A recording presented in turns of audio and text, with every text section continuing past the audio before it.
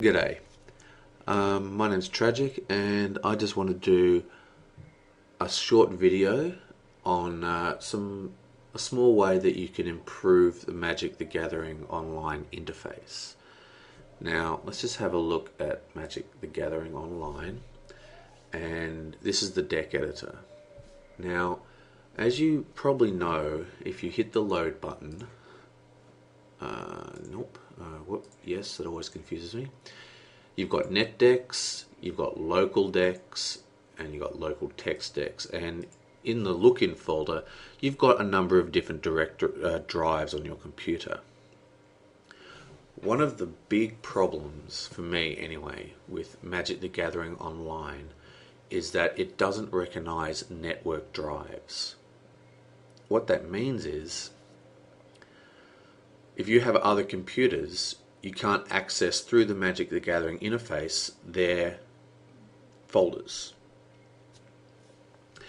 Now,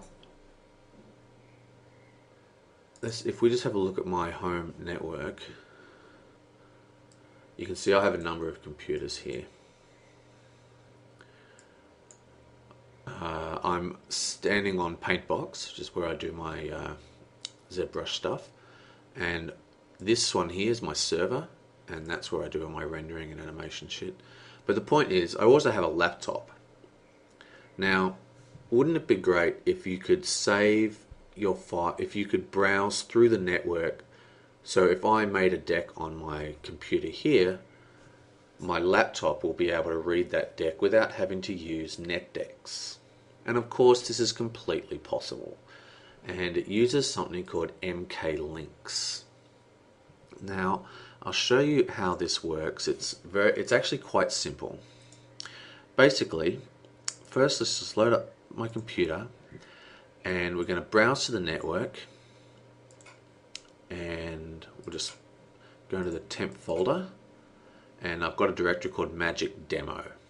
Okay, now we want Magic Demo to be our network folder for our Magic decks. So I'm just going to make a new directory in here. I'm just going to call Magic the Gathering Online default decks, because all those decks that they give us are kind of annoying. Now the next thing we want to do is find this path on our computer. Now it's a little bit tricky because you can't copy and paste it, but it's in users under roaming. Now this is for Windows 7. I'm not quite sure for other versions, but if you go to users, you go to your user, and then there'll be a folder called app data. Now if you can't see that folder, see how it's grayed out? That's because it's hidden. So if you go to organize, folder, and search options, you click on view and make sure hidden files and folders, you've got ticked show hidden files, and then you'll see that directory. So then just go into app data, go into roaming, scroll down to Wizards of the Coast and Magic Online version 3 decks, and there's all your decks. Funky Dory. Okay, so the first thing we want to do is we're just going to copy all those decks and move them over onto our network drive where we're going to keep all our decks. We just move here.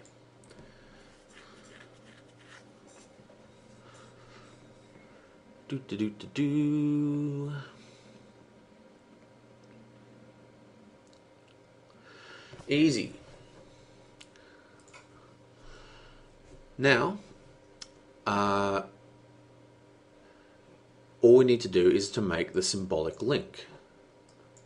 See, if I now go load deck, you'll see that there's nothing in there because we just moved all those folders.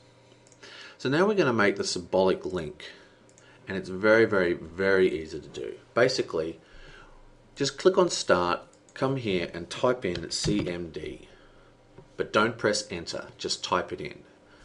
And then right click on the command and go run as administrator. And up will pop a DOS prompt. And that's pretty much almost finished. Now we're going to use a command called MKLink. Okay, which is make a link. Now You all know what links are. You use them all the time. They're sort of, a lot of people know them as shortcuts. But you can actually link directories, and I'll show you how to do that now. Basically, you just use this command line with the /d function. So we type MKLink /d.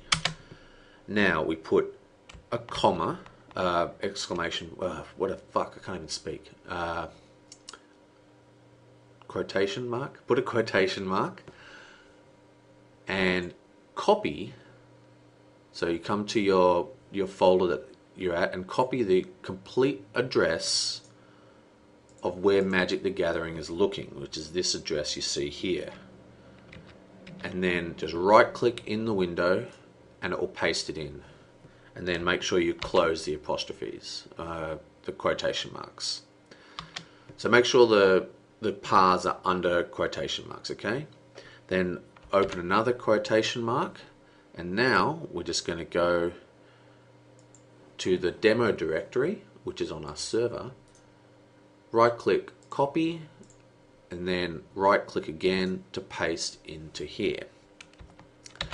And then just close the quotation marks. Now what we need to do is, because we're actually setting this create the directory blah blah blah blah blah /dex, and that file, that directory dex already exists. See, I'm actually in it here.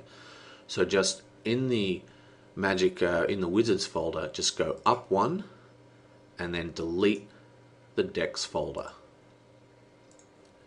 And then just press enter.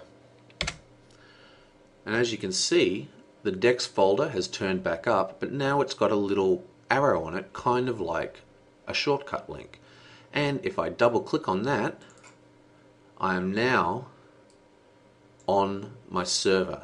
You can see the directories are exactly the same. But the big difference is that the computer thinks I'm still on the C drive inside apps, roaming, wizards, all that kind of stuff. Okay? So what that means is if I now go cancel and I hit load, I am now looking on the server. So then I can go in there and there's all my decks. Okay, so that's it. That's all you need to do. I'll write the commands into the description. How much time have I got? Well, I've only taken 7 minutes, so I'll quickly talk about one other really awesome way, and this is the way I actually do it myself. There is an application that you can get called DropBox. And it's a very, very simple application. Basically DropBox, I meant, not DropBox. Basically, it's a file storage. That's DropBox. I want Dropbox. Basically, it's a file storage application, and what it does, it allows syncing of data between multiple platforms. So you can kind of understand where I'm going with this. Basically, by using Dropbox, I have net decks, in inverted commas, but for every single one of my computers, even my mobile phone. Okay, so I've just fixed up my link so it's back the way it was before I did that demo for you. So if I go load and I go yes, and I go to my decks, this is what my decks look like. I've got Singleton Commando, I've got Extended, and inside Extended I've got Legacy and Classic or whatever. And here's my studio decks, and there's the default decks, blah blah blah. The point is, these are all inside my Dropbox directories, which means that any computer that I install the Dropbox application on, including my mobile phone, will automatically sync these files when there's an internet connection. And because they're only text files, they're really small. So no matter where I am in the world, my entire deck collection comes with me. And the way that happens is like this. Okay, so if I just go into my decks, oh, actually I'll do it on the other folder. Okay, here's my I've got a folder called Archive, and in that I've got a folder called Dropbox. There's my Dropbox, that's made by the application. And in there I've got a file called Public, and that's so I can actually send these decks to anybody I want by just right-clicking on them and getting a download link. There's some other crap in there. So here's my directory. So this deck link is actually linked to this folder. So if I double-click on that, it's the same as if I click on that. Right? And so anything I save in here will automatically be uploaded through DOSBox to the internet and stored there. And on any computer that I install the Dropbox client, it'll recreate my Dropbox folder and sync any files in there. And that means if I say I'm on my laptop at work at a lunch break and I say, oh, I have a really good idea to fix that deck I was doing, I can make a few changes and save it, and then when I get home and load up Magic the Gathering, I can just load that deck and bang, it works, which is pretty damn awesome. It's like having net decks, but without the limitation of only having a few decks and being able to have fully sortable directories. Okay, so I hope that helped and you guys thought it might have been interesting. And yeah, I'll see you later.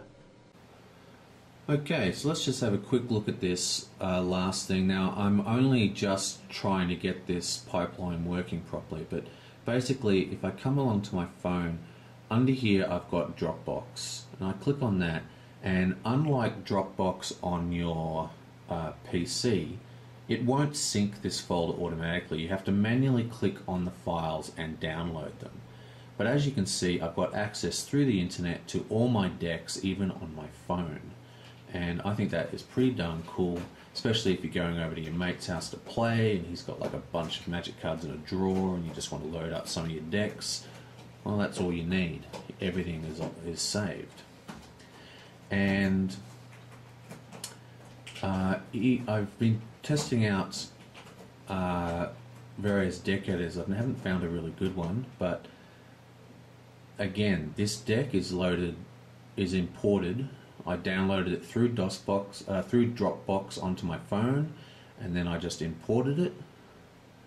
And this allows me, if I wanted to, say I was on the bus on the way to work, because I catch a bus and to work, I can make small adjustments to my deck if I have any wish to, and save it, and then it will upload back through Dropbox and be available to all my computers wherever I am in the world to access them.